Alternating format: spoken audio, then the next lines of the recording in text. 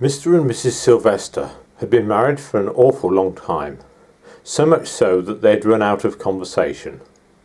Anyway, the phone rings, and after a slight delay, the person on the other end of the phone says, "Hello, is that you, Mr. Sylvester?" And he says, "Yes." And they enter into quite a long conversation. It occurs to him that this is just somebody from a call centre. But as he doesn't want to claim payment protection insurance compensation, or buy solar panels, or have his computer checked out his Windows system by someone in India, he ends the conversation politely and says thank you very much for the call. This call was what Mrs.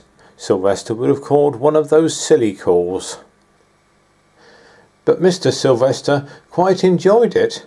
At least it wasn't a computer machine talking to him, and it was a real human voice. And although Mr. and Mrs. Sylvester lived in the same house, it seemed quite a few days since Mr. Sylvester had seen Mrs. Sylvester, yet alone spoken to her. Yet he knew she was still alive, because he'd heard her moving about.